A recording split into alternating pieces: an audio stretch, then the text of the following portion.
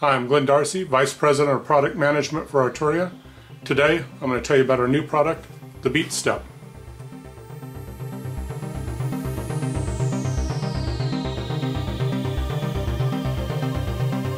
Okay, so this is our new Beatstep. It's a general purpose MIDI, USB, pad, and knob controller. Okay, the Beatstep is made the steel bottom panel. You can see it's nice and thin, not the width of a finger.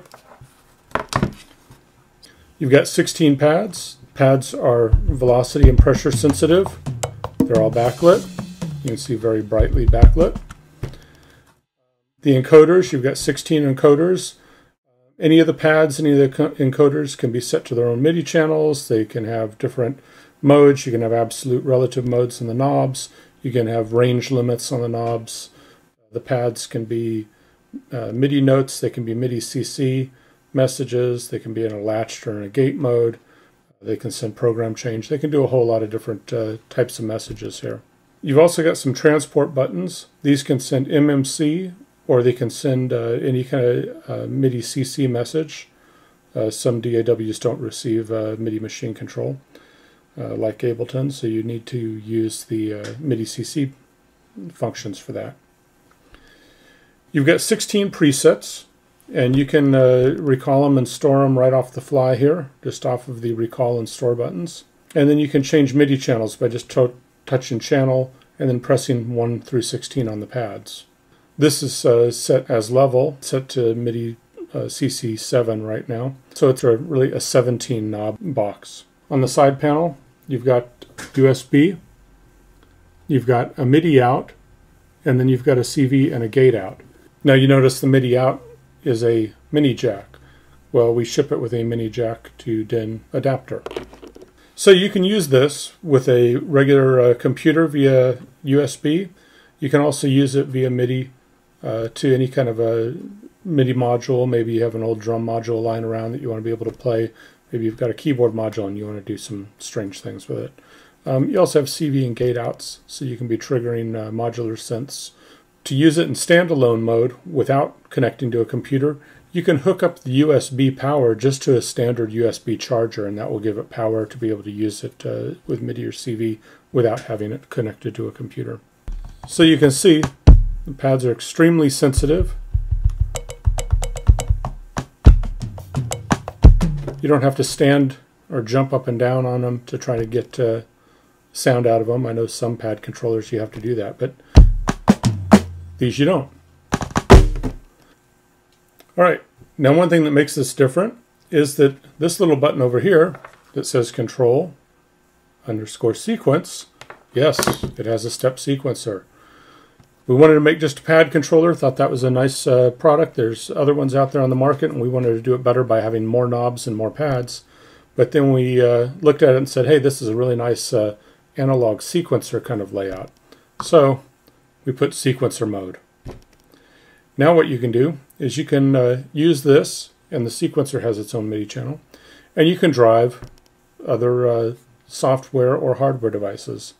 So right now I'm driving SEMV.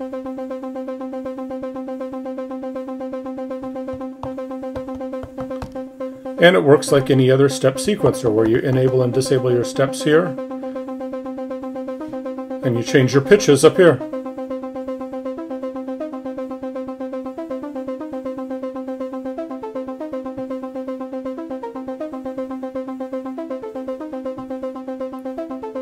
Now, one thing that you have is you've got a number of different modes here that you can play with.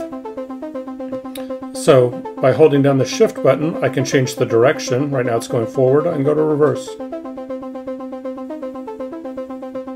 Or I can alternate it.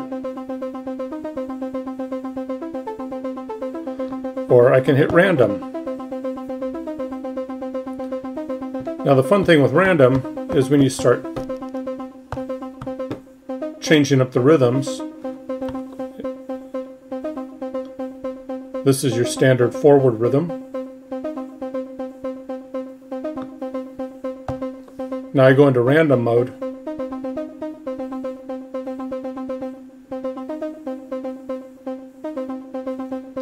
and you hear that the pattern changes constantly. thus random. One other thing that you can do here is you can set the time division. So we go to eighth notes, we go back to forward just so it's easier to see. Go to quarter notes, eighth, 16ths, and 32nds.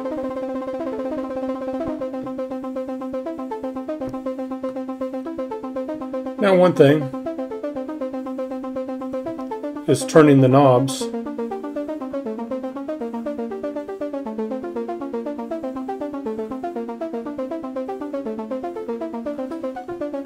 Will get you different patterns. And some of those are interesting, some of them are not interesting. So it feels kind of random right now because one thing that we have is we have different scales, and I've got them set to chromatic. So every time I change, and you'll feel a click, these are all clickable encoders.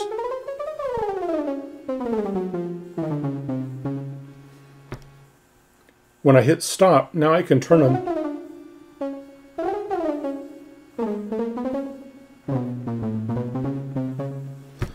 I can sit here and set all my pitches as I'm turning the encoders. Now that's all nice, but doing it chromatically, you can hear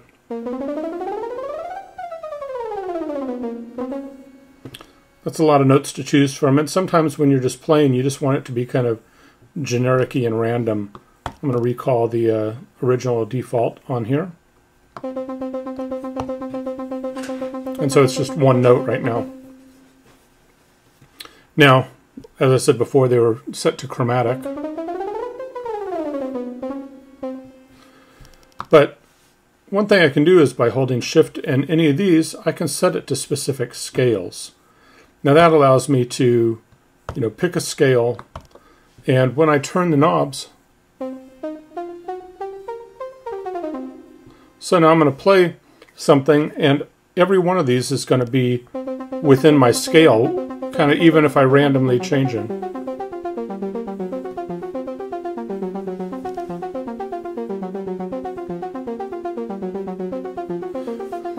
Now because the scales are on the input, I can go back and I go, yeah, you know what, this one note right here,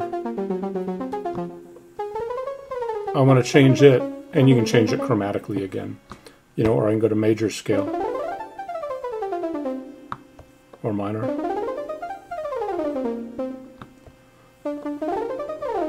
Or a Dorian scale. So you have a number of scale options. One thing that you also have over here is a user scale. So you can set your own intervals that you want so that you can, kind of fine tune how you want to be able to turn the knobs and have something happen.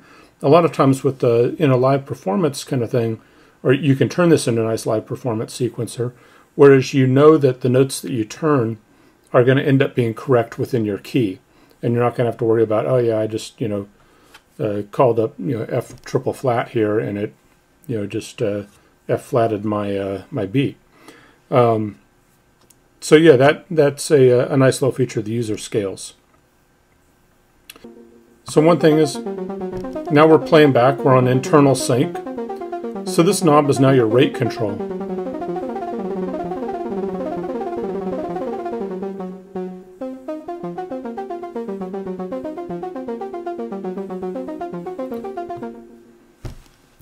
Now one other thing that this can do is if you're using it with Shift, and here I'm going to recall my default preset again, which is one note, just for example.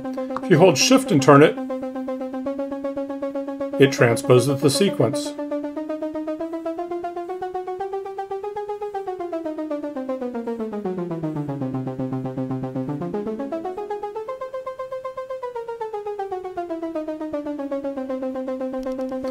So you can go an octave up, octave down, which makes it nice when you go into something, you start tweaking.